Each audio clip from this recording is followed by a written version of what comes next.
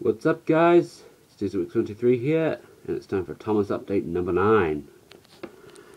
First, we're going to start off with the Golden Bear Thomas. And I have to give big thanks to a friend at school of mine named Dominic Ellery for landing this Thomas on me. As many people in the Thomas collecting world know, these Golden Bears are very rare and hard to come across.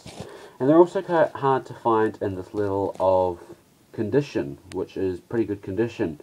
The only damage I could see is the eyebrows are missing. But anyway, I'm glad I got it, so thank you, Dominic. Next are 2 Thomas the Tank Engine whistles. You can tell they're whistles by the strangely shaped funnel they have, and they've got a blowhole at the back. And just to prove what these whistles sound like, here's a demonstration.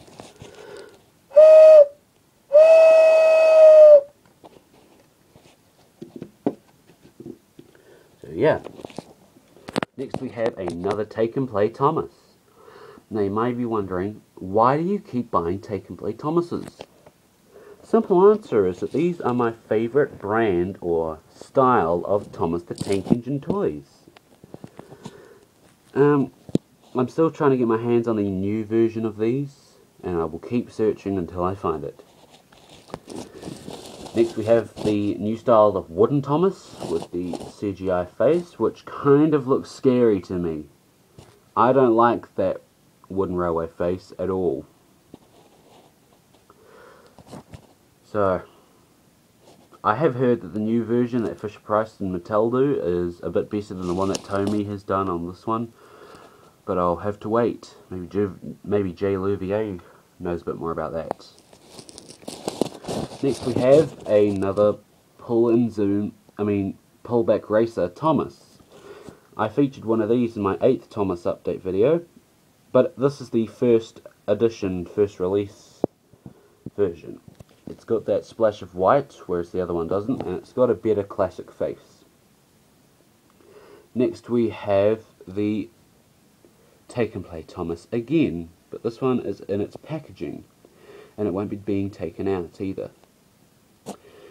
Next along we have another Take and Play, but this one is the talking one.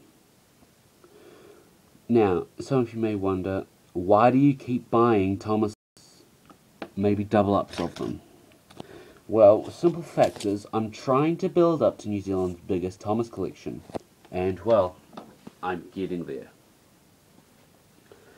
And finally, second to lastly, we have the Go-Go Thomas DVD.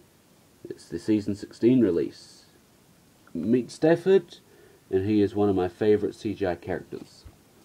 And lastly but not least, I'm going to have to go over to the other side of my room because this next item was a little big to fit on my little display table.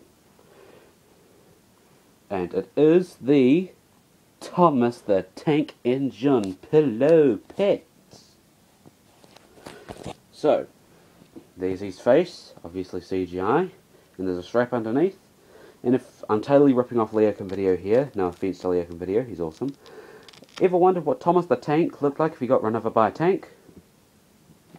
Well, there it is.